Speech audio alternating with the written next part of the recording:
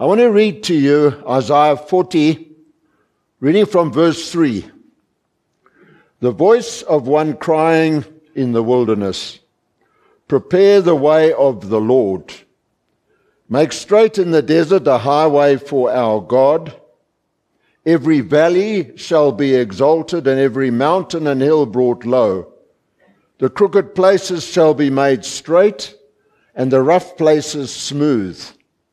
The glory of the Lord shall be revealed, and all flesh shall see it together, for the mouth of the Lord has spoken. The voice said, cry out, and he said, what shall I cry? All flesh is grass, and all its loveliness is like the flower of the field. The grass withers, the flower fades, because the breath of the Lord blows upon it. Surely the people are grass. The grass withers, the flower fades, but the word of our God stands forever. But the word of our God stands forever. The voice of one crying in the wilderness. The voice, a lone voice. A lone voice crying in the wilderness. Crying, not just crying, but crying plaintively in the wilderness. And the wilderness, it obviously represents a spiritual desolation. And indeed, that is what we're seeing around us in this day and age. And there is a voice, and it's very much a lone voice. There's a lot of noise out there, but there's very much a lone voice that is crying amidst all that very, very plaintively in this spiritual desolation. And that voice is crying the same message. Prepare the way of the Lord. Prepare the way of the Lord. Make straight in the desert a highway for our God. Isaiah wrote about that a long, long time ago. Nothing has changed. The voice of one crying in the wilderness, prepare the way of the Lord.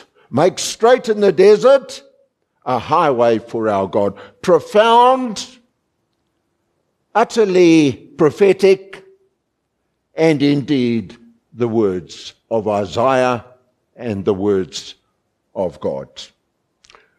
I want to read to you too Malachi. Malachi chapter 4. Verses 5 and 6. Behold, I will send you Elijah the prophet before the coming of the great and dreadful day of the Lord. And he will turn the hearts of the fathers to the children, and the hearts of the children to their fathers, lest I come and strike the earth with a curse. The prophet Malachi, he spoke of a voice that would turn, or try to turn, the hearts of the fathers to the children, and the children to the fathers. And he said, lest I come and strike the earth with a curse. And it's not for today. I'm not going to talk about that today. But I think it's rather interesting that if we talk about a curse and maybe see its application, we see that there is a worldwide sort of anti-father conspiracy that is out there, whether it's in the soapies or whatever. You see it on a continuous basis. Anyway, we're talking here about a voice, a plaintive voice in the wilderness. And realistically, symbolically, and doctrinally, it will be that way. Whether we want to believe it or not, it will be that way. It will always be a lonely voice crying in the wilderness. It will always be a lonely voice crying in the wilderness. And God's truth will always be regarded as backwards and unnecessary in a hedonistic, humanistic, money-crazed, power-mad world. It is a timeless message that will never, never change. And it's always will be about making straight in a desert the highway, the narrow road. And let me just add to that. I want to read to you now, again out of Luke, around the same thing. Now in Luke chapter 3, now in the 50th year of the reign of Tiberius Caesar, Pontius Pilate being governor of Judea, Herod being tetrarch of Galilee, his brother Philip tetrarch of Iturea, and the region of Trachonitis, and Lysanias tetrarch of Abilene, while Annas and Caiaphas were high priests, the word of God came to John, the son of Zacharias, in the wilderness. And he went into all the region around the Jordan, preaching and the baptism of repentance for the remission of sins. As it is written in the book of Isaiah the prophet, saying, the voice of one crying in the wilderness, prepare the way of the Lord and make his path straight. Every valley shall be filled, and every mountain and hill brought low, and the crooked places shall be made straight, and the rough places will be made smooth. And all flesh shall see the salvation of God. Then he said to the multitudes that came out to be baptized him, brood of vipers, who warned you to flee from the wrath to come? Therefore bear fruits worthy of repentance, and do not begin to say to yourselves, we have Abraham as our father. For I say to you that God is able to raise up children for Abraham from these stones. And even now the axe is laid to the root of the trees. Therefore every tree which does not bear good fruit is cut down and thrown into the fire. So the people looked at him and asked him, saying, what shall we do? Verse 15, now as the people were in expectation and all reasoned in their hearts about John, whether he was the Christ or not, John answered, saying to all, indeed, I baptize you with water, but one mightier than I is coming, whose sandal strap I am not worthy to loose. He will baptize you with the Holy Spirit and fire. His winnowing fan is in his hand, and he will thoroughly clean out his threshing floor and gather the wheat into his barn, but the chaff he will burn with unquenchable fire. And with many other exhortations, he preached to the people. God chose John the Baptist. John was chosen by God to be the greatest. He was chosen to be the herald of the first coming of the Lord Jesus Christ. The immutable, meticulous God will continue with the same simple, straightforward message as a stricken, godless world prepares for the second coming. It will be exactly the same. The second advent, as we call it, the second coming, parousia, however you want to view it, is the fulfillment of all scripture. It is the fulfillment of all prophecy. The Lord Jesus Christ, he will reign, he will rule, and every knee shall bow, and every tongue confess that he is the Lord. It will happen because thus says the Lord, and it will happen God's way, not our way in any shape or form. God chose John. John was chosen as his witness, born in the Spirit. We know too that God chose his church, his real church, as his chosen witness, also again born in the Spirit, and born in the Spirit, B-O-R-N-E, in the Spirit. Born in the Spirit and continued in Spirit. The real church is alive and exceedingly well, not to be confused by what you see all around. The church age was born on the day of Pentecost, and the church age will end with the rapture, however you want to see it. It will end there. It began at Pentecost, and it will finish when God ordains. And I do sense this, that as we look around, people have all sorts of opinions, and there's all sorts of deceptions around. I do believe that in many respects, there is a bit of a remnant revival going on.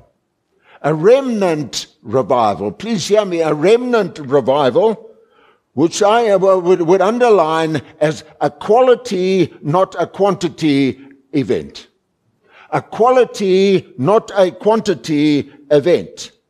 In the church today, I sense that there is an excitement, that there is an urgency, because what is going on out there is a winnowing.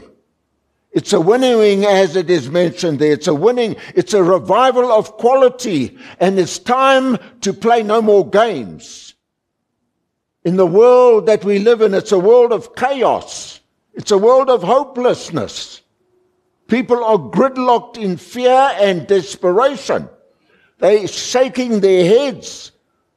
Mind-boggling statistics are coming all the time. And the bottom line is that it has confirmed for us, absolutely and utterly, that man has lost control. There's no doubt about it. Democracy has run amok. Democracy has run amok, and it's a mess worldwide. It is an absolute mess. Apocalyptic times, for sure. There's no doubt about it. But there's good news. There's good news for the believers in all that. Rapture, wedding feast, whatever you want to argue about, but it's there. Whatever will be will actually be. There's no doubt about it. And that will be good news for the believers. Absolutely good news. Amen. And even the bad news for believers is good news. The good news is that the bad news is good news. It really is. There will be a tribulation. A tribulation is going to precede the return of Jesus Christ. It's going to happen. No question about it. And you will see all around the place arrogant, disinterest, apathy, even resistance to the things judgmental. You will see all that. But it's exciting because it's as in the days of Noah. Absolutely and utterly. But as the days of Noah were, so also will be the coming of the Son of Man. As in the days before the flood, they were eating and drinking and marrying and giving in marriage until the day Noah entered the ark, and he did not know until the flood came and took them away. So it will be with the coming of the Son of Man, Jesus Christ. And you know that a shaming, damning truth is that the true prophetic voices are recognized in these days by the resistance and disinclination to listen to them. And that in this day and age, the shaming, damning truth are that the true prophetic voices are recognized today only by the resistance or the disinclination to listen to them. And that's all absolutely biblical. It's spot on. The Bible spoke about deception and a total disinterest in the truths of God. And that is what we are seeing. On the other hand, there is bad news. Plenty of it for the unbelievers. Tribulation and suffering for the unbelievers. It's there. And it's bad, bad news. Those who don't make the cut, the left behind us, there's just bad news. And every one of them will get to a point one day of understanding that it was the ultimate no-brainer to reject Jesus Christ. That it is the ultimate no-brainer of no-brainers to reject Jesus Christ. Because one day you will find that you don't just die, you actually go to hell. You don't just die. One day you are going to hell. And the exciting part for us is that it's time for the John the Baptist church. It's time for the John the Baptist church. That same spirit that raised John. What we do not need is a false, preach them happy, preach them rich church. Prophets, false prophets, promising peace and goodwill and financial prosperity to all. Friends, it's time for the plow in the fallow ground. That is what is needed now. Time for the John the Baptist church. It's time for us to see that truth, the John the Baptist truth in this day and age. Let's look at John. God raised John. Most of us know there's a very small part in the Bible about John. Such a great man was raised, but so little is written. But some of the very, very interesting facts, he was born 6 months before Jesus. He was born 6 months before Jesus, and when he heard that Jesus was coming, he leapt in his mother's womb. That was John the Baptist. He was, too, a select group of biblical giants with barren mothers. He was a very select group of them. Isaac, Jacob, Joseph, Samuel, Samson, and John the Baptist.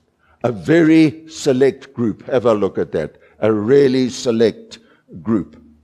He was also a Nazarite. He lived in the desert.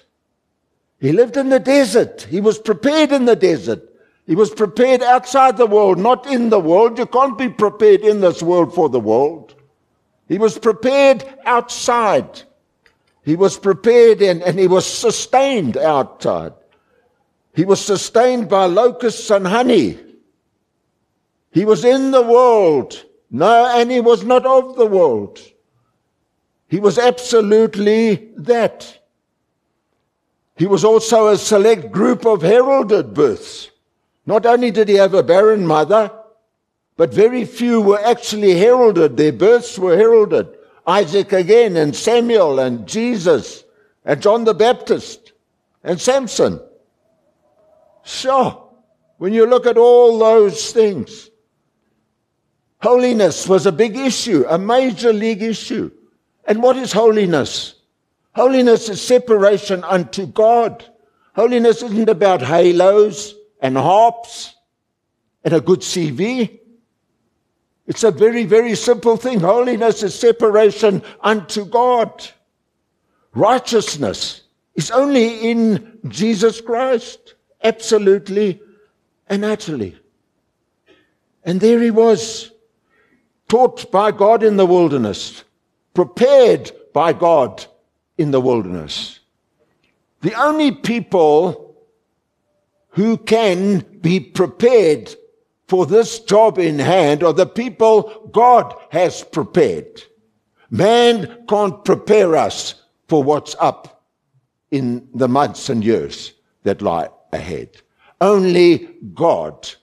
You can only truly be prepared like in the wilderness, separated in holiness to understand what it's all about. Holiness isn't just a word you read in the Bible, it's a reality. It's an attitude. It's all those things. It's a way of life. It ensures that there's no contamination from the world.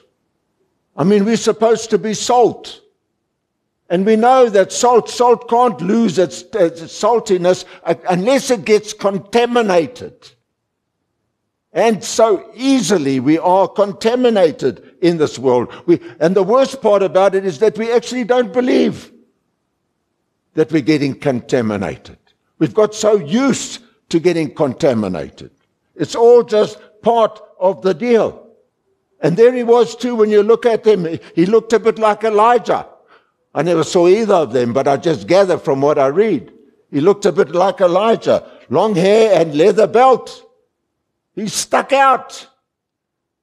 And God's men will stick out like Elijah and John the Baptist. Probably wouldn't be let into most churches in this day and age. But there's something in that we need to understand. And he spoke radical words. He spoke radical words in a radical language. So, can you imagine the response to him? The strong language that he used. People would more modernly, they would look at him and say, well, you know, that can't be of the Holy Spirit.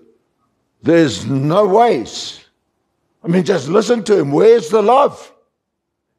He's calling everyone a brood of vipers.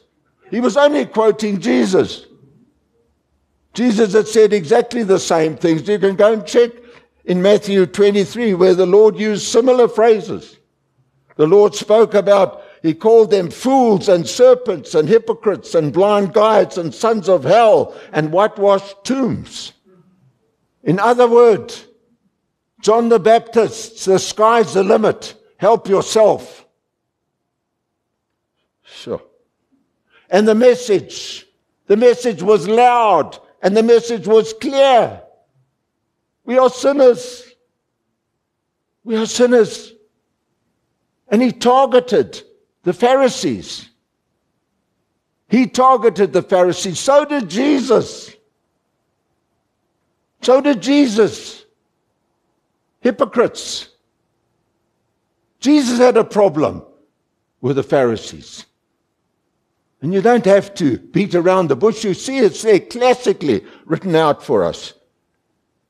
And then he said, bear fruit worthy of repentance. He said a simple bottom line. When Jesus comes into your life changes. When God comes into your life changes. No change, no Jesus, no God. Bear fruit. Fruits of change. True decisions bear fruit. No change, no Jesus. John also likened Jesus to a winnowing fan, thoroughly cleaning out the threshing floor. He will burn up the chaff with unquenchable fire. What part of that don't we understand? The axe laid to the root. He will baptize with the Holy Spirit and fire. How did they respond? Like they always respond when the Holy Spirit is in action, when the Holy Spirit is bringing His word. The bottom jaw drops and they say, what must we do? That's what happened at Pentecost. What must we do? And you know, it's interesting. John said all these things even before he'd met him. So that also shows us how he had accurate, by the Spirit, accurate insight straight to the throne room of Almighty God.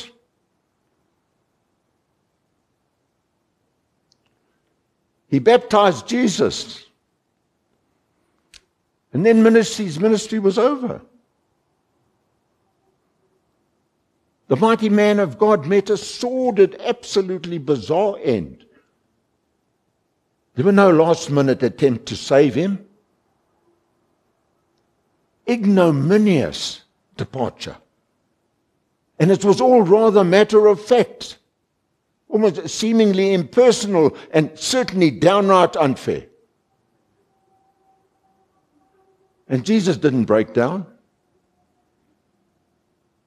You see, it was all in the script.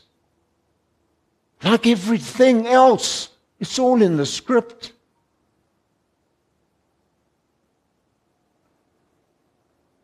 some profound issues. I think this is one of the most profound things. He said, I can't even tie his shoelaces. That wasn't just a clever little one-liner. I can't even tie his shoelaces. There were no false illusions. He realized that he was wretchedly unworthy. And that's a clear indicator that the Holy Spirit has been working with you when you get to that position. It's a fruit of the Spirit in you to recognize your own unwretchedness. Absolutely and utterly. A fruit we don't like, we rather have the Galatians ones. We don't like that fruit. The Holy Spirit had been working for years with the Lord's human herald. The Lord's appointed human herald. Oswald Chambers said, true repentance causes a sense of inexpressible unworthiness. That's how the Holy Spirit works. And particularly will work in the end times here. These things will accompany us because you'll be working in it.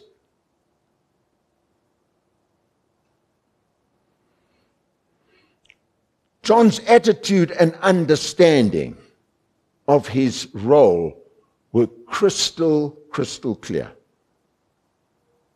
I must decrease. He must increase. No question about it. I must decrease. It's not about me at all. Please don't look at me. I must decrease. He must increase.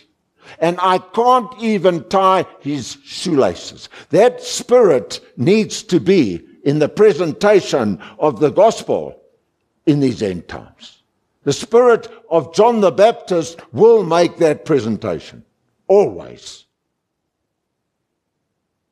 Because the Holy Spirit is accurate and consistent. And there's accuracy in his doctrine.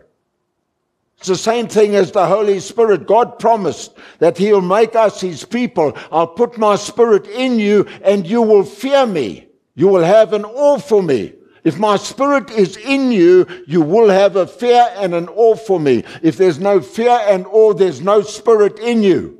I'm sorry.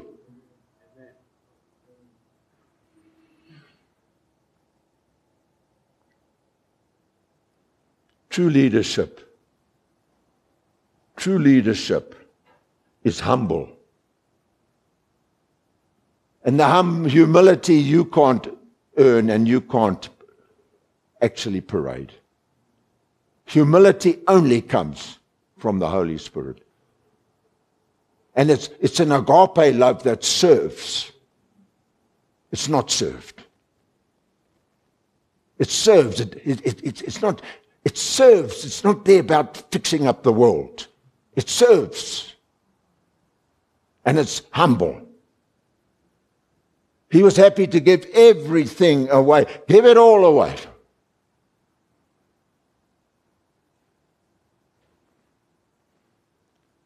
And the accuracy of his doctrine. Guys, doctrine is important. So much deception these days is running around. The misuse of doctrine and the manipulation. When he said there, behold, behold, he didn't say, look, see over there. He said, behold, that means look intently. The Son of God, he didn't just say, oh, there's Jesus. He said that's Jesus the Christ, the Son of God, who takes away not the sins of the world, the sin of the world. The father of all sins, and that's unbelief. That's him. So, the Lamb of God who takes away the sin of the world. The original sin. Unbelief. And that is the biggest sin that anyone on earth can commit.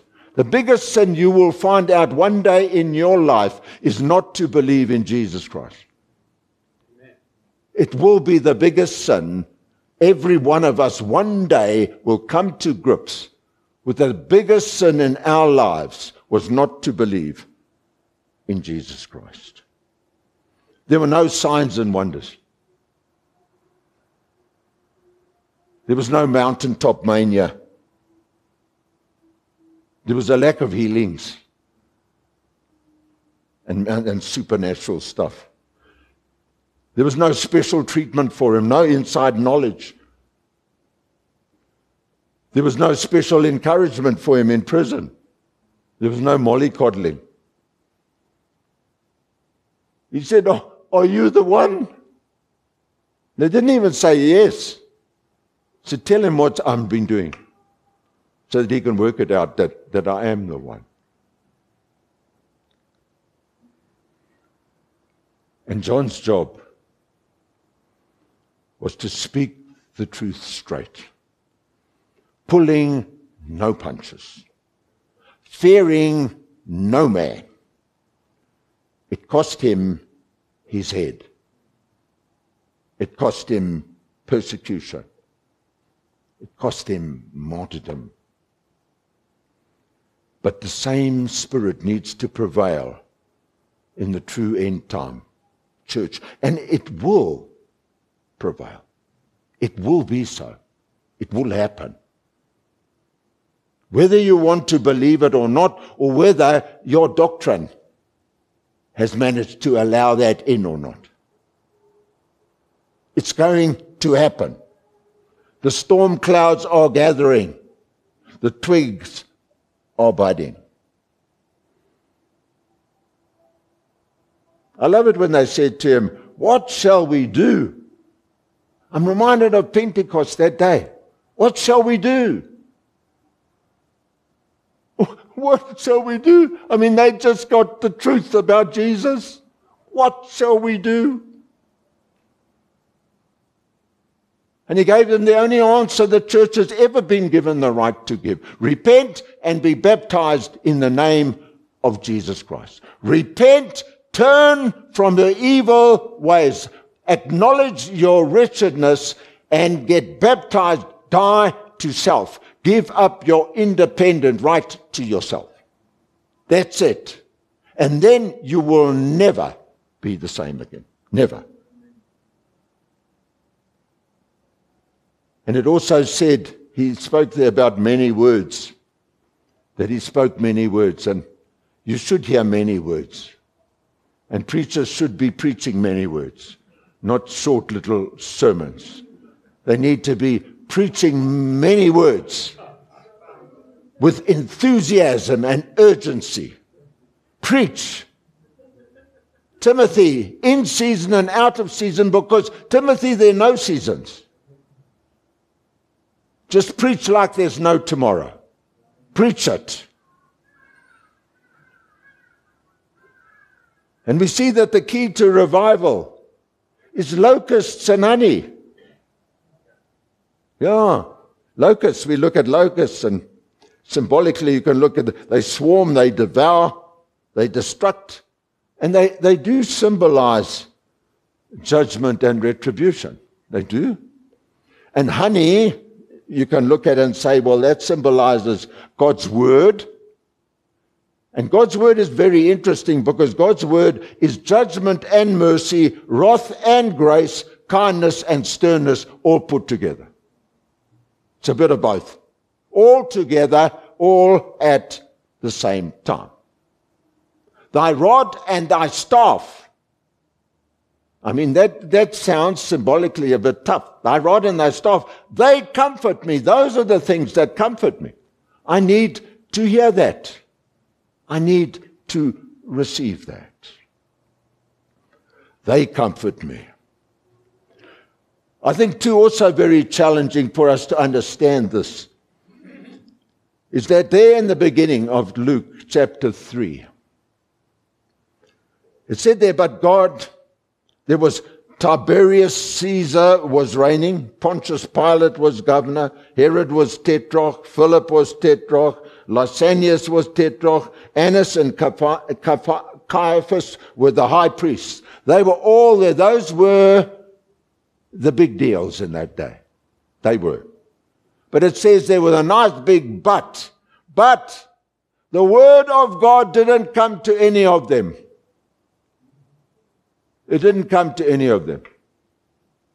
The word of God came to John in the wilderness. The word of God came to John, his chosen, in the wilderness, separated to receive. God is not going to usher in his kingdom with the rich, the famous, the humanly wise, or the powerful. Just go and read Jeremiah 9, verses 23 and 24. And he said, and we need to say, stop claiming Abram. Stop it. Stop it. Stop claiming Abraham. It's not about religion. It's not about your tribe. It's not about your culture. We've got ourselves totally overawed with all that. It's not about any of those things. Stop claiming Abraham.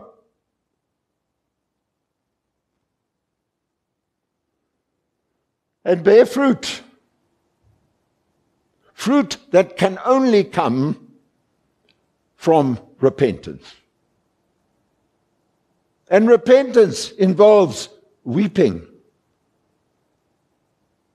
Repentance involves being on your knees.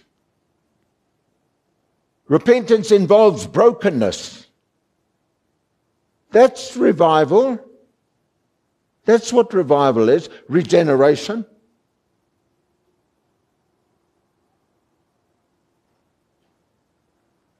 Elsewhere, we are warned.